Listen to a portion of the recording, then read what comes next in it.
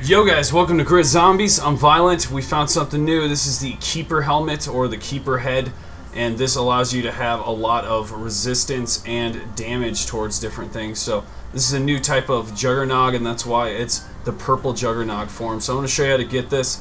It's on another mannequin. The first thing you're going to have to do is complete the wolf head.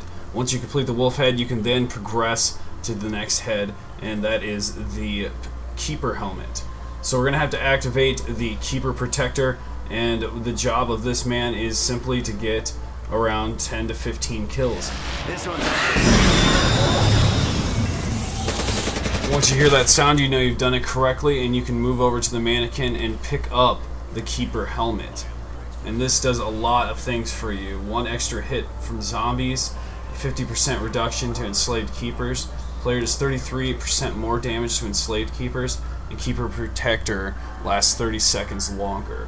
So this thing is awesome, and it's the purple Juggernog, and it's on the Keeper Helmet. Now, something I did mess up on was I was doing this out of order. So something that I want to put in this tutorial is that you need to complete the wolf head first. So a link in the description. It's there for you if you need to know how to do the wolf helmet. I just covered it. But that is how you get the Keeper Helmet and the purple Juggernog perk. These are special perks, so we'll see where this leads us. Violent out.